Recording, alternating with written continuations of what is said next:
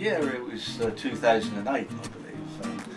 We'd had the hut about 3 or 4 years, and there was a terrible flood that November. I think it was November time, and we sort of were wondering if everything was okay. And someone phoned us in the morning and said they'd walked the prom, and they wondered where our hut was. They said, you know, we can't see it. And I thought, well, that's a bit strange.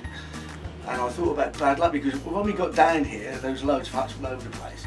But there was 4 huts together, and that was up in the days when we used to have them up near where Charlie Manning's is. And the incredible thing was, when I got there, the 3 huts was, you know, were against the back of the prom where my hut was, which was in the middle, and it was like an Exocet rocket just targeted mine, because it just wasn't there. All the others were still sitting there, but mine had just disappeared, and all that was left was a big old bar that I put across the front to keep it secure, and it was absolutely, and it was actually in the Evening Star, a picture in the Evening Star of it.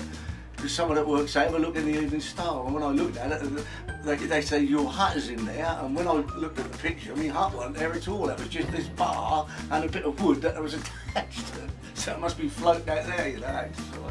But yeah, that was quite comic. Well, it weren't comical, but I just couldn't believe that 4 huts all together, side by side, hadn't even moved, and mine had completely, oh God, had it.